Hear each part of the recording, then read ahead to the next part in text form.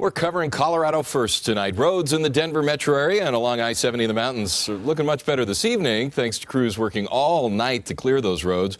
Wind-blown snow and poor visibility had I-70 shut down until early this morning. I'm Joel Hillen. Thank you for joining us. CBS 4's Melissa Garcia has been watching the roads for us throughout the day today. She joins us live at Capitol Hill at 11th and Lincoln. So, Melissa, how are the roads looking out there now? Well, snow here on city roads has melted down significantly from what we saw this morning. It was a little bit thicker then, but you know, officials say if you are heading out this evening to go to holiday gatherings or whatnot, and especially on your way home, do watch for slick spots. Work of plows and Sunday snowmelt has Denver Metro main streets back in good condition. Snow buildup on the side streets means Christmas Eve driving may go a little slow.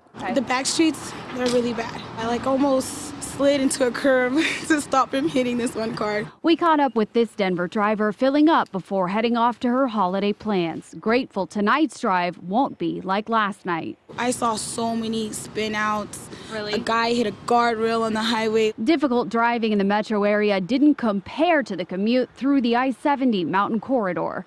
First, accidents, then near blinding wind and snowfall required CDOT to shut down the interstate in both directions from Vail to Morrison around 4:30 p.m. The messy weather kept crews from reopening the route until around 12:30 Sunday morning. As snowfall moved in fast across the Denver metro area, 50 city plows pushed snow to the sides and dropped de-icer.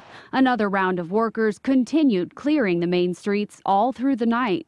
We had another shift come in at midnight, so 60 drivers were working overnight. Denver Public Works' Nancy Kuhn says crews are on standby for Sunday night to help with trouble spots as needed. It's still cold out there, so please be careful and use caution.